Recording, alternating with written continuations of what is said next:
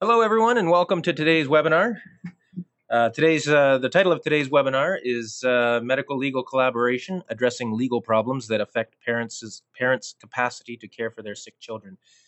Today's webinar is all about collaboration. We're talking about medical legal collaboration. We're also talking about a collaborative presentation between two programs, one from SickKids in Toronto and one from the Children's Hospital at the London Health Sciences Centre in London, Ontario. And we have two presenters from each of those. And I'm going to be handing over to our close colleague from London Health Sciences Centre from the London Children's Hospital, Val Rusum, who's been a long time CAFC colleague.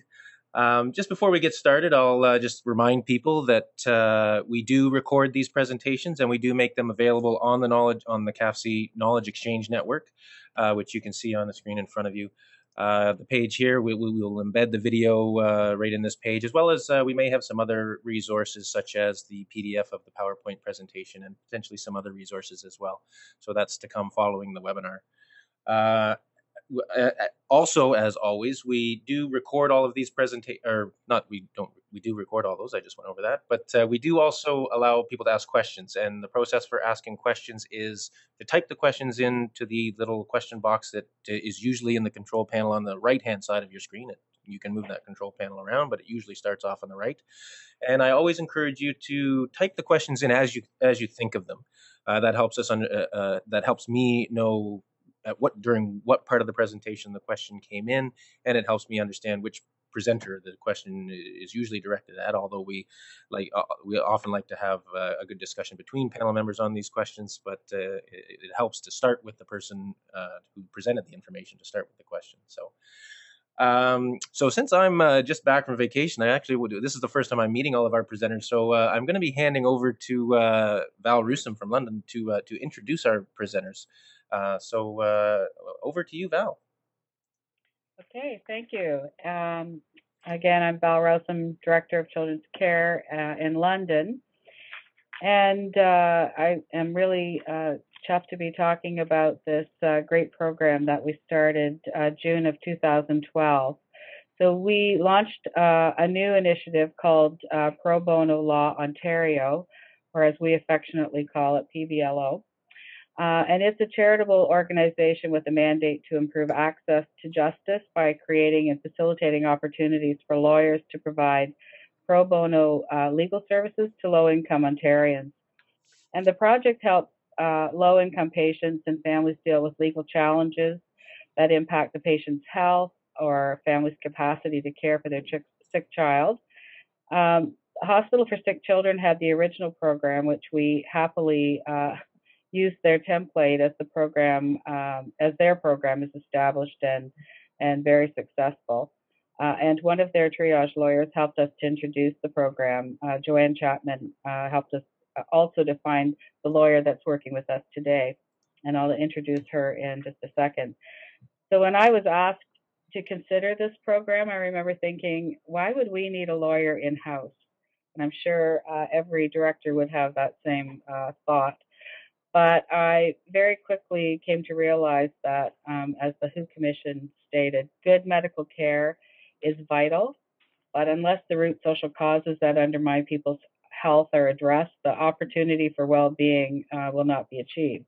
So that stuck with me, and I'm going to let Stephanie and Hannah tell you about how we're achieving this goal. But I've come to realize that this is an invaluable and symbiotic collaboration for our patients and families, and very family-centered. So bringing this service in-house was not without its challenges, and our risk and privacy departments were worried about providing a space inside of the hospital and concerned about liabilities, but we were able to work with them to develop a memorandum of understanding that defines the guiding principles and program scope, roles and responsibilities, conflicts, things like that, so that we were well prepared going into this. And we're very fortunate to have several law firms in London that have stepped forward to provide pro bono advice and representation to clients that are referred by our triage lawyer. So I'm very thrilled to introduce Stephanie Dixon, who has been a lawyer in London since 2009. She joined PBLO at Children's last October. And in addition to her work at the hospital, Stephanie works part-time at Neighborhood Legal Services, which comes in handy, and a legal aid clinic that assists clients with social justice issues. And I'm also going to introduce Hannah Lee, who is presently completing her Master's in Health Law at Osgood, Professional Development. And prior to joining PBLO as acting triage lawyer in December of 2012, she was involved as the PBLO in the PBLO Child Advocacy Project as a volunteer, and serves on the board for the legal aid clinic Justice for Children and Youth, and she is our partner at SickKids.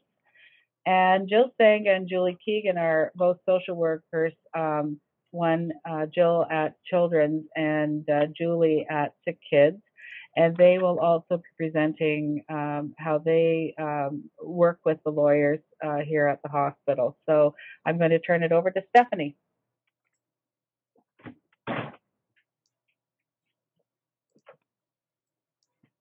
Thanks very much, Val, and thanks to everyone for joining us today on this webinar. I'd like to start our talk by picking up on a theme that Val touched upon already, and that is the social determinants of health. So Val kind of foreshadowed what I was going to say here with the WHO Commission quote. So it looks like we're all on the same page. So basically, these medical legal programs that we're going to talk to you about today, they've all been founded, or both been founded, on the belief that a child's health may be affected by more than simply physiological factors. So that's what the WHO Commission is trying to get at there. We've seen already that the well-being and health of our patients is indeed tied to social and legal factors, including wealth. So here in this health and wealth slide, we've laid out some of the issues that a child living in poverty is most likely to experience, notably learning difficulties, mental health issues, asthma, and frequent hospitalizations. We're going to turn the presentation over to our social workers at this point to describe some of the examples they've encountered from the social determinants of health idea. Hi, this is Jill Senga, social worker at Children's Hospital in London. And I would say over the last several years, there has been increasing complexity to the social factors which families are faced with, adding challenges and obstacles for patients and parents to care for themselves and their family members. Some of the legal problems related that we find are related to substandard housing, employment, immigration, and inequitable social system, which all play an important part of the child's health status as well as their success with treatment. And I just wanted to apply this concept briefly and consider for a moment a 4-year-old who is admitted to the hospital for the 4th time in the last year with asthma exacerbation. For the practitioner who becomes curious about the barriers and the challenges that may inhibit a family from being successful at medical management, they discover the following things. The mother has reported no previous health issues with her child. Upon further assessment, it is identified that the mother and her 4-year-old immigrated from Afghanistan almost 2 years ago. She still has refugee status. She indicated her husband was murdered prior to them fleeing the country. She stated they have no family and very limited friends. They are reliant on social welfare, and despite the benefits that are available through our system, it doesn't cover the cost of puffers or a chamber that are required as part of the 4-year-old's treatment. As a result of this, she identifies she tries to only use the puffers when it is really necessary. The family lives in public housing due to limited financial resources. She doesn't like the area as she routinely sees drug deals happening in and around her building, and she's identified that there's mold growing in her apartment. She attempts to approach her landlord with no success. There's no grocery store or pharmacy that's in walking distance for mom. They were referred to an accepting community pediatrician during their last hospital stay. However, it requires 2 bus transfers and is an hour and a half each way. This poses a challenge as mom does not speak English. The mother identified that she isn't eating or sleeping and she has nightmares. She is sad all the time and cries almost every day. This example is only one of the many complex situations that patients and families we serve are faced with every single day. These complex situations require our attention not only to treating the presenting medical issue and offering a treatment plan. More importantly, it requires our attention in addressing the legal, environmental, financial, mental health, and social factors which continue to cause and exacerbate the child's medical issues and impede on a parent's ability to successfully care for their sick child. Thanks, Jill, for that. And, you know, medical, just coming up and examining that case scenario, it's a perfect example of how we can bring medical legal partnerships together in addressing two needs. And that is first the need to address the social determinants of health and the legal consequences that flow from that. In that scenario, we saw potential immigration issues, definitely a housing quality issue, language barrier issues. And that is addressed through these partnerships. The second need is for people to have greater access to justice. How do we ensure that people who have a legal need get access to the lawyers that they do need? And why is this so important in the context of providing care in a children's hospital? Stephanie, if you could just turn the slide to number 5, you'll see a little bit more what I'm talking about. So we're talking about the partnership model, and by making a lawyer part of that healthcare team, we are breaking down the division between medical and social legal needs with the awareness that they both inform each other and are linked together. And this is from a quote by Dr. Zuckerman: medical interventions, when not complemented by efforts to ensure family, legal, and social stability, have limited effectiveness for vulnerable populations. So we're working with this idea that lawyers and clinicians can provide a more holistic approach to healthcare by the lawyer addressing the non-medical problems to improving the child's health and well-being. So at our respective hospitals in London and in Toronto, the triage lawyer's function is viewed as being part of children's health. If we can turn to the next slide, we'll see the origins of this medical legal partnership model that began in the States. The first one started in 1993 at the Boston Medical Medical Center, by Dr. Barry Zuckerman. It initially began out of frustration he experienced, similar to the situation that Jill outlined, with a child coming back to emergency having to be treated for asthma, which was exacerbated by the child's living conditions. The doctor would stabilize the child, and the child would go home, and a few days later would be back in the hospital in a crisis again. He tried unsuccessfully to address it through the landlord himself, found that he wasn't getting anywhere, asked his lawyer friend to come in, who was able to handle it more expeditiously.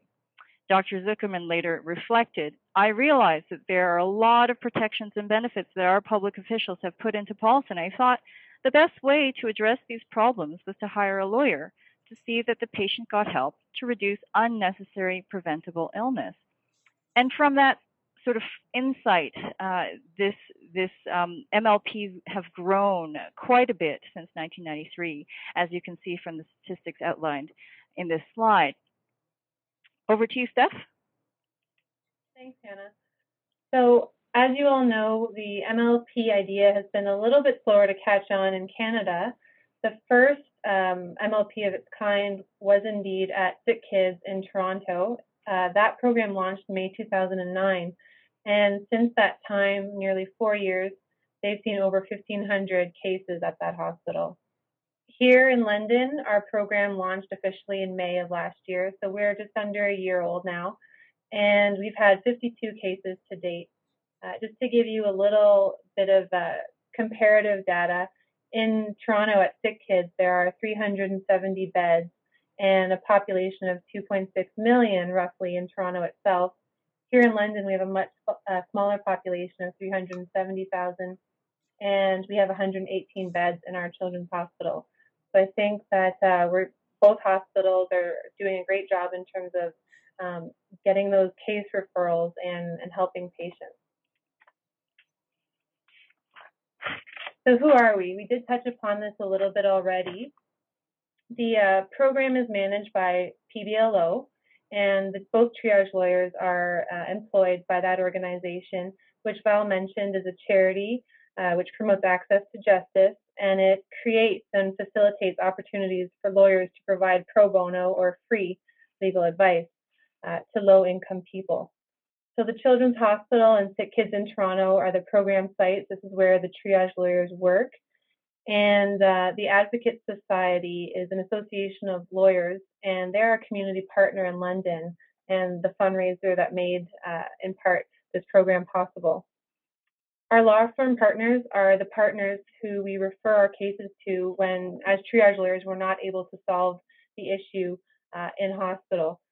So in London, we have Learners and SickKids, the two biggest law firms in this city. And in Toronto, we're partnered with Macmillan, Tork and Mains, Bellissimo Law Group, and a number of individual lawyers who have joined the ranks to provide services to our patients and families. So at this point, since we can't see you, we'd like to get a sense of who you are. So I believe Doug has helped us out. Oh yeah, poll open. So if you don't mind taking a moment just to indicate who you are, that would be much appreciated. Yeah, so for those of you who have not done a poll with us before, just go ahead and click your choice up on the screen there. I know that there are often groups of you, so you might have more than one of those in the room, so you may just have to pick what represents the majority, perhaps, maybe. And just while people are answering, we've got most of the votes are coming in now, so we'll just close this off in another second. But just looking at the registration, I do know that we also have an international group out there in the audience. We have a number of people from the United States and the United Kingdom as well who have joined us in this. That's great. So we've got most of the results are in, so I'm just going to close this off.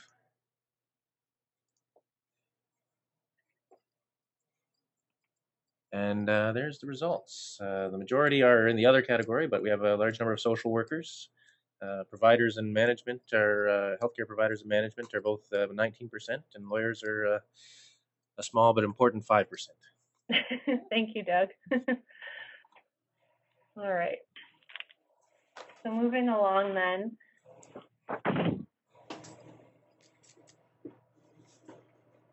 I'd like to talk to you a little bit more about how the program works. As you've already heard, it's interdisciplinary in nature, and it is focused on this idea that we're patient and family-centered here. So we recognize that the family plays a central role in the care and health of a child, and so it's a collaborative approach with families as well. So in order to benefit from our program, the child must be receiving treatment either as an inpatient or an outpatient. As you've heard already, the legal advice is free for those who qualify, and we'll talk a little bit more about that in a moment. The program depends upon a triage lawyer being on site at the hospital, and cases are referred to the triage lawyer from a clinical member of the hospital. So most often that is social work, the first level in identifying legal issues. So we, as triage lawyers, we see the patients and or families, depending on the circumstance, and we try to get a sense of what the legal problem is. And you've heard a variety of potential problems. And so if it's something that can be resolved on site, for instance, writing a letter on behalf of the patient or family, commissioning an affidavit, those are things that we can handle easily. If it's a more complex legal matter or a legal matter that's outside of our particular expertise, that's when we refer the matter to our partner law firms or other agencies where appropriate. So this income eligibility, we're really targeting low to middle income families. And just to give you a sense of what we mean by that, we've compared our program eligibility to some other legal aid programs. So the certificate program is one where low-income Ontarians can receive a voucher which entitles them to legal services. And those vouchers are usually reserved for serious legal matters. Duty counsel means a service at the various courts and tribunals in Ontario. So people have access to duty counsel where they meet those criteria and they need advice on the day of their hearing usually. So as you can see, for a family of 4, we've set our financial eligibility at about $74,000 annual. So we're really trying to capture those people who are perhaps not the lowest income category in this province, but who nevertheless cannot realistically afford a lawyer with all the other challenges that they're facing. Definitely briefly touched upon some of our core program activities. There are 3 of them. The first, really, at the inception of the program, there was a lot of training and going on rounds and educating clinicians with respect to how to spot issues. Now we are ensconced in the hospital. People know us well in our expertise, so we are asked to speak on specific topics from time to time, such as on consent capacity. The second part of our program activity deals with legal service delivery. So that could mean referrals, that could mean directly speaking with families, directly receiving referrals from clinicians and giving clinicians summary advice on the spot. If after the consultation process the matter requires outside help, then the matter would be referred on to a PBL lawyer or another organization like Legal Aid. And those pretty much encapsulate our day-to-day activities, but we also like to take a broad picture approach at things and advocate for systemic change. For example, we have a systemic advocacy group, which is a committee that's made up of volunteer clinicians and lawyers from the community. We like to meet periodically to discuss new legislation or focus on a particular issue that keeps reoccurring in the hospital. For example, most recently we identified the 3-month wait for newly arrived permanent residents as an issue we wanted to take on as a test case. And from the next slide, you'll see the kinds of cases that we do touch upon. You'll see they're quite varied. There are about 15 different areas of law that we encounter from day to day. Sometimes our involvement will be simple, such as giving someone a quick answer to a question that keeps on coming up, or it could be quite involved and will require more prolonged attention. On the next slide, we'll see there are certain limits in terms of what we can and can't do. For example, because we're in a hospital setting, we can't do any medical malpractice, although we are there on behalf of the patients and do not represent the hospital. That is something that we cannot directly help out patients for, but we can provide certainly referrals in terms of connecting them with a lawyer referral service, for example, to connect them to lawyers that are not specifically part of the program. We don't take sides in family and law disputes, advising one parent to the exclusion of the other, except in cases of domestic abuse. And in those situations, we would provide information only. On child welfare issues, we don't represent parents. We only represent the children. And we don't provide a legal opinion with respect to the hospital position on issues. So for those types of issues, I always refer them and defer to the opinion of risk management. Thanks, Hannah. So what we thought we would do now is just give you a little bit in terms of statistics from the first quarter of this year. So here in London, we've had 13 intakes or referrals from our clinicians. As you can see, family was bigger for me in this first quarter. And that usually entails some quick information or a referral on to the family legal information centers in the court. Healthcare access has also come up a few times, as well as employment. And for me, other has included not just this quarter, but last year as well, social assistance issues, some immigration, and housing has also been an important issue for me. How about you, Hannah? Well, at the SickKids site, we are consistent with London statistics in that our 2 largest areas of need for legal services are in the family law and healthcare access service issues. Because we see a greater number of patients from newly arrived communities, immigration and healthcare access, as it pertains to refugee claimants, account for about 25% of the legal needs presented in the first quarter of this year.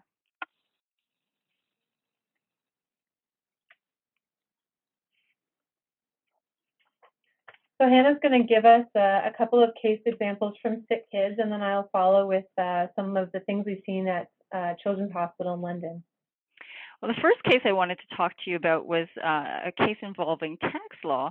And of course, our PBLO lawyers, when they first joined, they didn't think that that would be an area in which they could advocate for, but it turns out it is quite an important area. This child had a heart transplant at an early age, an infant, and the parents were going back and forth to the hospital. And they submitted their travel expenses to Revenue Canada, who denied them this as a medical expense and said that they were only visitors. The healthcare team at SickKids strongly disagreed with this characterization because they believed that for a young infant, having their parents there was absolutely essential for healthcare. So one of our PBLO tax lawyers challenged Revenue Canada on this and won. The second issue deals with an education law matter that was also brought to our PBL lawyers. In the past, children had to choose between receiving education at their home school or what's called a Section 23 school at SickKids. Now, the Ministry of Education took the position that to be funded in both places would be double dipping and refused to do so. Now, this was challenged by a PBLO lawyer through the Child Advocacy Program when the ministry refused to accommodate a particular child who was on dialysis and attending SickKids 3 to 4 half days during the school week. The fear was that without having some sort of continuity of education in both environments, the child would fall seriously behind. So the lawyer successfully argued that there was no reason why the child could not be funded as a part-time student at his home school as well as receive instruction at SickKids. So as a result, patients are now able to receive schooling at SickKids and at their home school without having to de-enroll. That's great. So here in London, I've had a few employment situations, and I'll give you an example of one of them. I was called to a patient's room on a Thursday to see a mother of a child receiving cancer treatment. And the mother had received a letter earlier that week from her employer basically stating that if she did not return to her place of employment by Monday, that she would be terminated. And she was asked to participate in a conference call the following day to let her employer know whether she'd be back or not. Now, of course, this mother was spending a lot of time at bedside with her child, helping her through the treatment, and was in fact from out of town, so was not even in London living or working there. And so realizing that we had a likely case of wrongful dismissal on our hands if this was to go ahead, I did call in a pro bono lawyer from London, and he got on the phone with the employer. I'm not entirely sure what was said, but I think he might have pointed out the employer's legal obligations to accommodate and the fact that some human rights violations might be in play if that mother was terminated. So she was not. She retained her job and was given the time off to be at the child's bedside. And situations like that have come up a lot here. I've been surprised, and the few months that I've been here, this is a recurring theme. And similarly, with the social assistance bullet that I'm going to talk to you about next, it involved a very similar employment situation, but in addition, the mother was herself suffering from a medical condition. She had developed depression and severe anxiety as a result of her child's sickness. So in that case, on top of not getting time off work, the employer was not accommodating her disability. So we did call in our employment lawyers there. But in addition, she had run out of sick time, vacation time, and employment insurance. So she basically had no income. So I helped her to review her Canada Pension Plan disability application and talk to her about some of the other options for social assistance, notably Ontario Works, which is our welfare system here in Ontario, and the disability program through Ontario Social Assistance. So at this point, I'd like to hand the presentation back to our social workers to hear about how issues like this were handled before the medical legal partnership was put in place. Hi everyone, this is Julie Keegan. I'm the social worker at SickKids in Trauma. And as I thought about the situations that we were dealing with prior to PBLO, and I thought back about them, I realized that many times we didn't even recognize that an issue was legal and did have a legal remedy. And in fact, social workers spent inordinate amounts of time just trying to look up what the problem was and how best to deal with it, or how best the family could deal with it. And when in reality, when we got our lawyer, we began to realize very, very quickly that there were often legislation pieces or policies in place already to deal with some of what the family has been dealing with. So the impact of this program for social work has been that we have become educated. We have become much more knowledgeable about what is a legal problem and what could be resolved very quickly with a trip to the lawyer on our site. And the problems really, really affect parents' ability to stay present with their child. So it's been a real benefit to the families, but I think it's also a benefit to social workers now, because we can spend our time doing more clinical work and helping families resolve problems easier. And the other benefit for families is our families, they just can't leave their children to go and speak to a lawyer. And so the benefit of having our program, whether it's Leanne or Hannah in the building, is immeasurable for the families who can just stay in the hospital and talk to somebody and get the information they need to ease their mind. So that's been really, really helpful for the families.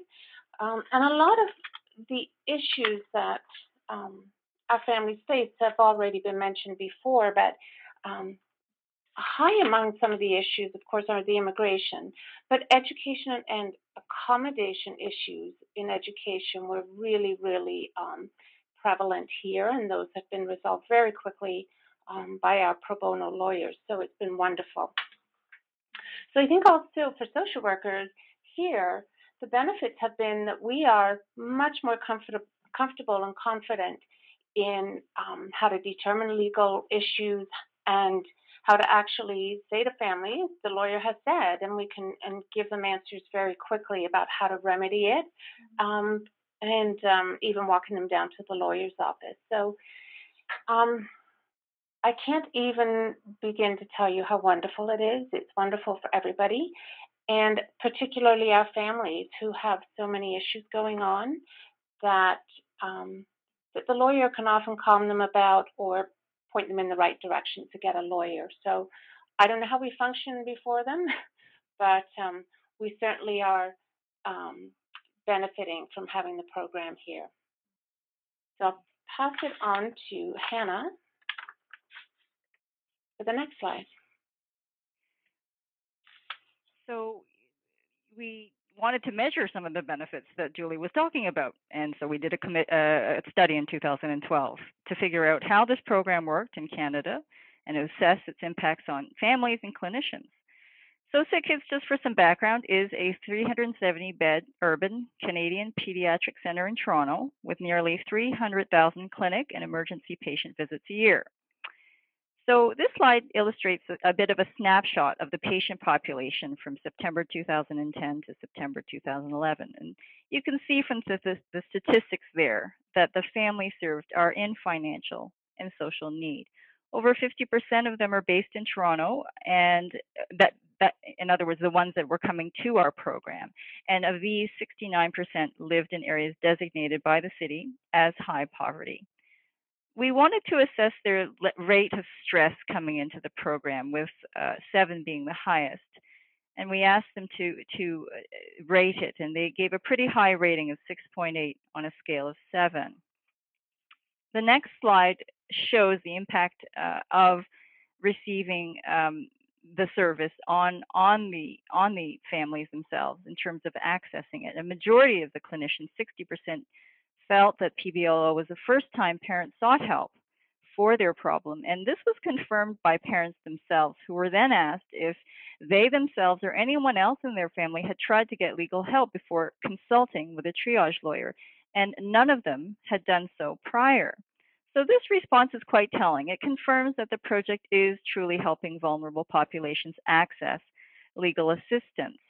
The study went on to evaluate the most common legal issues that were confronting the parents at the time. We see family law, immigration, and education law matters, as we've discussed. The client referrals came from all kinds of departments in the hospital, 22, with the majority of referrals coming from social work, 77%. And the resolution of the cases is quite high. All of them were resolved, 71%, with 9% none being resolved. Now, it's important to keep in mind what resolution means. It means the best possible outcome and not necessarily the preferred outcome. And at this point, we were asking families to rate the service. They were asked whether the service contributed to a lowering of stress or worry in the family. And almost 2/3 of the families rated the service as significantly improving the family stress. And almost 50% rated the service as significantly improving the family's financial situation. And as we saw from before on the slide, linking health and wealth, that has a direct or indirect impact on the parent's ability to cope and the child's health going forward.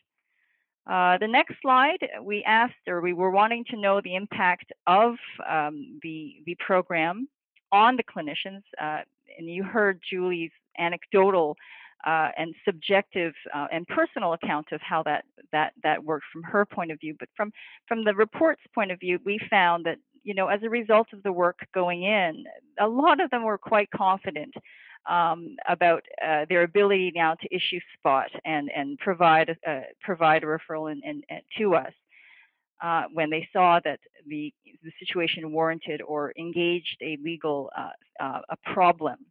The second point here deals with the degree to which the program made the clinician more aware that the resolution of the legal problem can contribute to the improvement of the child's health. Here, the answer was 5.3 on a scale of 7.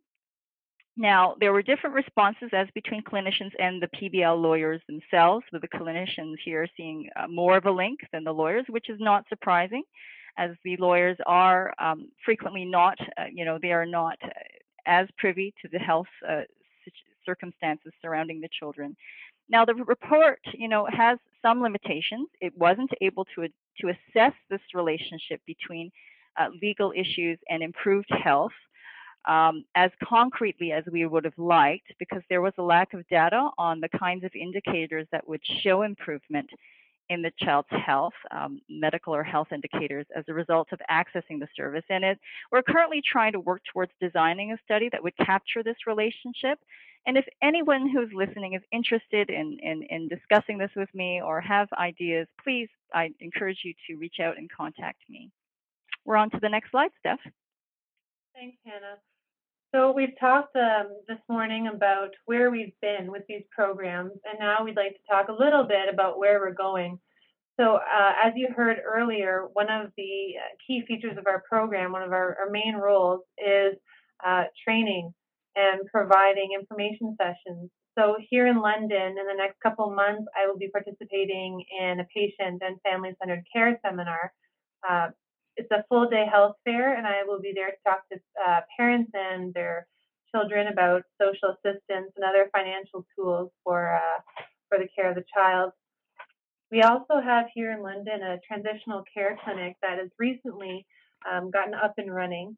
And the idea here is to help patients who are turning 18 soon and therefore transitioning out of children's care and into the adult care world. So as you can imagine, there are numerous issues that a family might need to think about when a child has a disability or health difficulties. Some of the things can include guardianship and capacity issues, wills for the parents to ensure that child who's becoming an adult is adequately cared for in the event of their death, as well as trust and inheritance trust, things like that. And of course, ODSP applications in Ontario. When a child turns 18, they may be eligible for disability assistance. Here at the hospital, it's no surprise that as a result of our population, there's a lot of challenges our patients are facing with respect to the cuts to the refugee health care. As you know, the interim federal health program basically carved out reduced health care to a whole category of refugee claimants now. These are claimants who are coming from designated countries of origin, and there's presently a legal challenge being brought by the Canadian Association of Refugee Lawyers and Canadian Doctors for Refugee Care. So at our hospitals, we're in the process of seeking ways to meaningfully support this initiative and this challenge. And if there are clinicians and physicians who are interested in learning more about it and wanting to participate and support this, please contact us. The last point really has to do with the future of PBLO within Ontario. As we can see, as we have seen in the States, it's definitely become embedded within the way healthcare is delivered. But what's going to happen in Canada, we're wondering. So just so you know, we have heard from the remaining children's hospitals in Ontario so far about their interest in the program in Hamilton as well as in Ottawa. So stay tuned. There may be more MLPs to come. Thanks, Hannah. So we'll leave our contact information up there on the screen for you, and we'll ask Doug to field your questions for us. All right. Thank you to all four of our presenters. That was really a great presentation. I mean, something unique and different that we have not seen, certainly on our webinar series before, anything like this. I think it was really quite an innovative approach to this issue. And I think it was Val commented a number of weeks ago when we had a discussion with her about this webinar, about the lawyer being part of the healthcare team. I think that's really an interesting way, an interesting perspective, an interesting way to approach it. That really makes it very collaborative and really integrates that necessary expertise in the legal environment with the rest of the healthcare team. I think it's a great approach from both programs. We haven't had any questions come in yet, I don't think. We don't have any questions in yet, so this is just your chance. This is a reminder and your chance to start typing away some questions if you have any for our presenters. And while we're waiting for those to come in, I'm not sure if anyone else has, if any of our presenters have any comments to add at this point while we're waiting. Or... Doug, it's Elaine. If I can just ask a question as well, a comment question. First of all, I too want to say thank you. It was an outstanding presentation and a real example of some very powerful collaboration between London and Toronto. And I must congratulate everyone on that as well. Just what I'm wondering about, and I'd ask this to Val, to everyone online. In terms of, bringing the idea to fruition, making the office, the program, a part of practice in London and at SickKids, I'm certain that there were challenges around that. I'm thinking of sharing those learnings with our colleagues online, with other children's hospitals, other healthcare organizations in the country, who I'm sure are sitting with us this morning nodding, especially to comment that was made. Julie, I think it was you who said, how could we have lived without this before? So I just wonder, Val, if you could maybe just bring a little bit of insight to how did you implement this? How did you convince the naysayers? I recognize and absolutely admire the pro bono component of this, but there are costs involved. There are many resources. Can I ask you to talk to that, please? Elaine, this is Stephanie Dixon. Unfortunately, Val had to leave. Okay.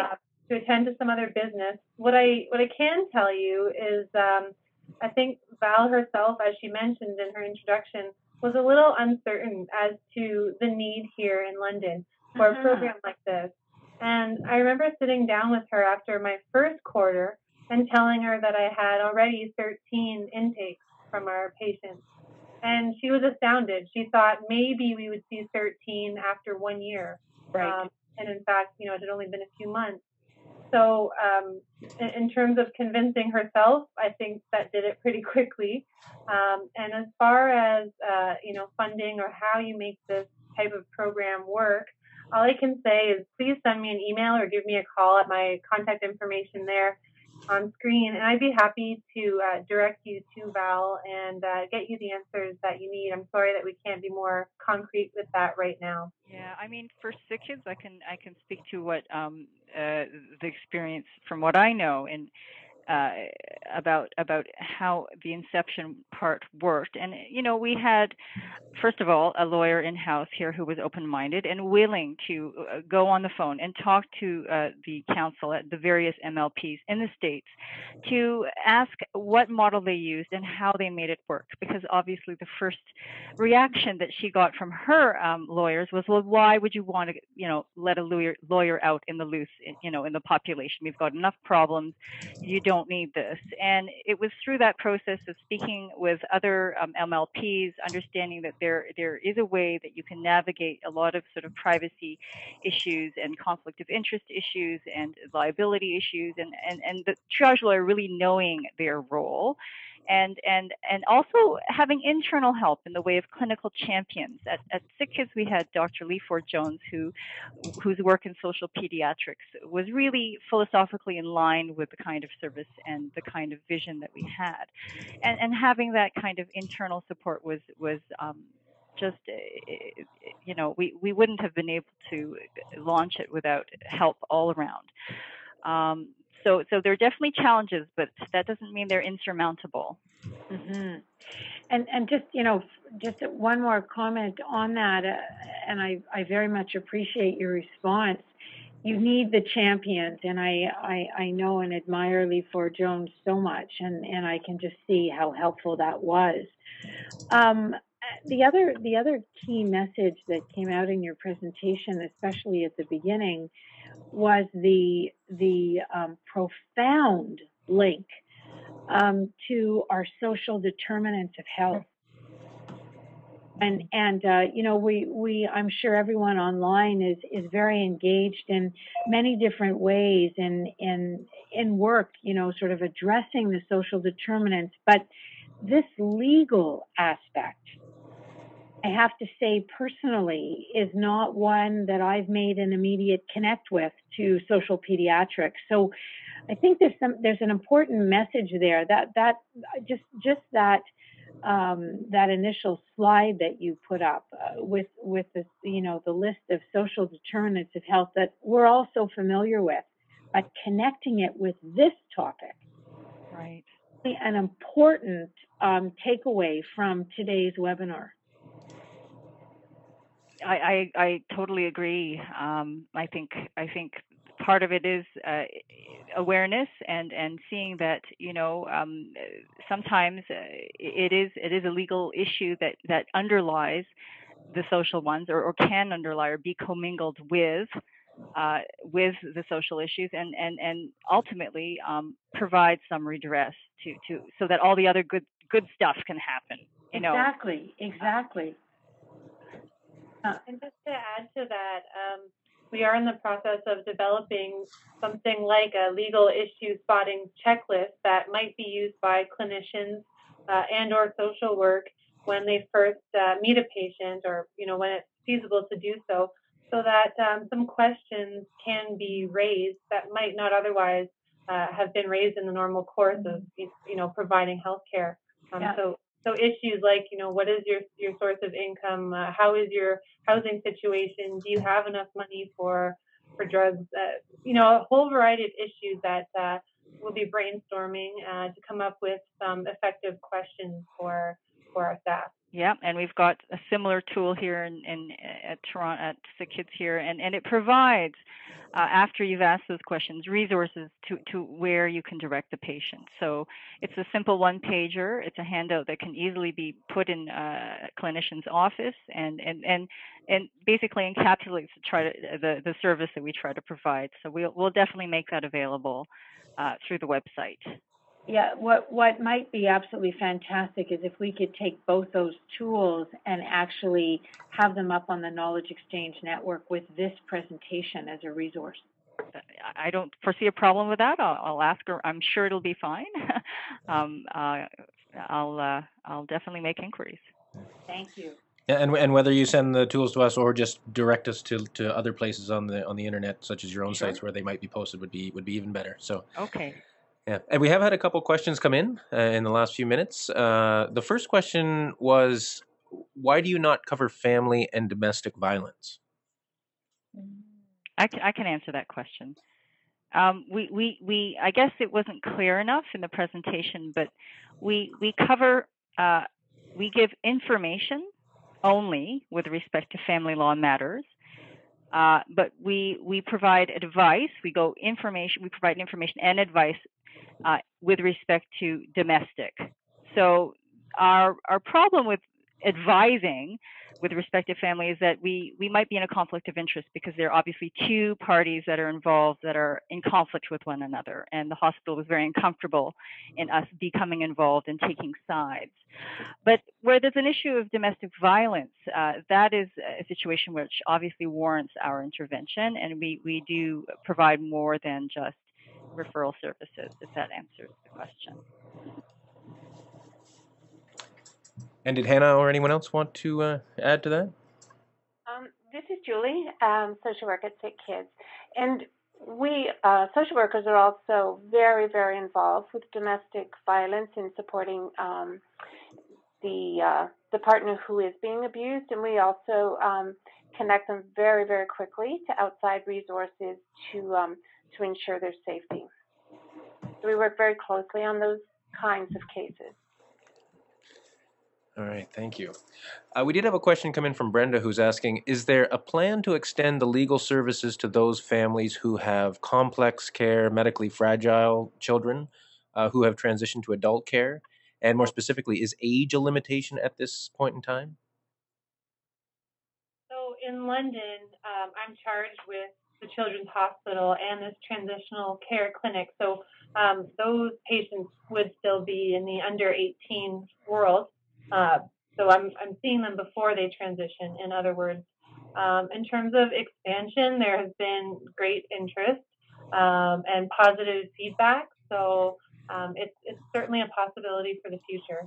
Funding is going to be an issue, of course, but we're definitely open to that possibility down the road. I don't know what talks have happened in Toronto. I don't know if, Hannah, you can tell us anything about that. I'm not aware of any recent developments. All I know is that right now it's a service that's open to patients and families at SickKids, and I believe they're patient, except for certain clinics, for example, metabolic diseases. I know there are patients who can be up to 20 and still be seen there because there's nowhere else you can discharge them. So they would still be able to have services through their patient status at the hospital. All right. This is just one more chance to remind people to, if there are any more questions, we do have about 5 minutes left. So if there's any last minute questions and the fingers are flying on the keyboard, I think we do have time to take them. But while we're waiting, in the meantime, is there any other comments from the panel? Maybe we'll even take some closing comments while we're waiting for any final questions to come in. If there's any last words you'd like to say. Mm-hmm. Well, I would personally just like to thank everyone for tuning in today. I think we're all a little bit overwhelmed by the response and the variety of callers, and surprised to hear some people in from the UK and the US, so that's great. I'm actually leaving this afternoon to attend a MLP conference in the United States.